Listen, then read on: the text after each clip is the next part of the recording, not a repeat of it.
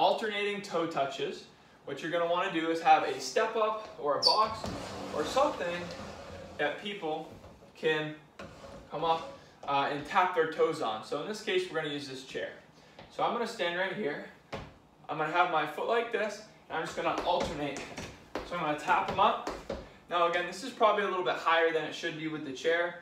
You want to look for something probably about a foot off the ground.